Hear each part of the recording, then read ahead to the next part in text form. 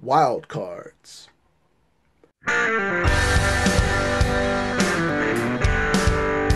Hey, what's up guys, ANDRO657 here.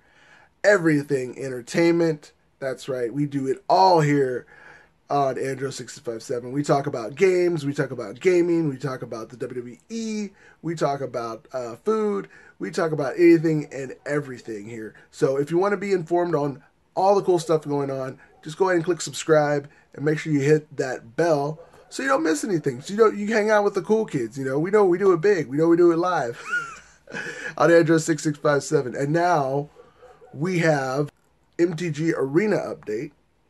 So we got some new packs. We got 4 new packs, Rivals of Ixalan, and we got 4 packs of regular Ixalan to add to our collections.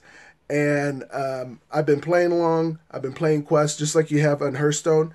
There's quests, and I've been collecting gold, opening up packs, and there's a meter I've noticed and a little treasure chest. Looks like this.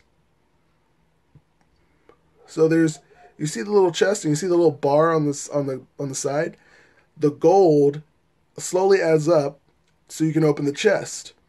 Now, to get that gold meter to go up, you have to open packs. After you get 4 of each card, the rest of those cards go and add up into your little meter.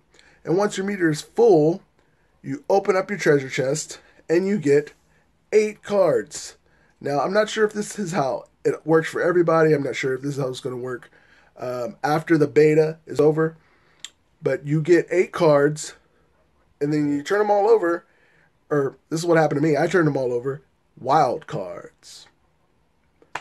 Yep, 8 wild cards. I got 4 commons, 2 uncommons, 1 rare, and 1 mythic rare.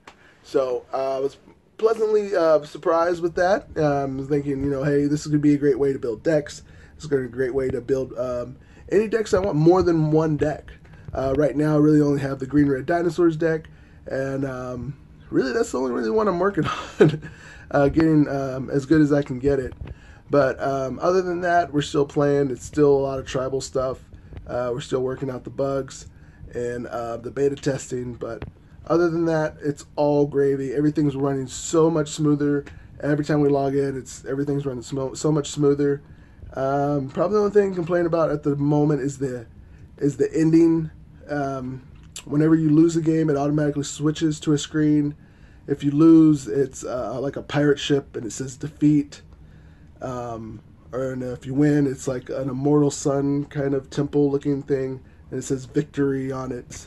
This is me talking to you about Magic, and if you like it, please subscribe. We need to get a couple more subscribers. We'll start doing more live streams where I can actually interact with you guys and different things like that.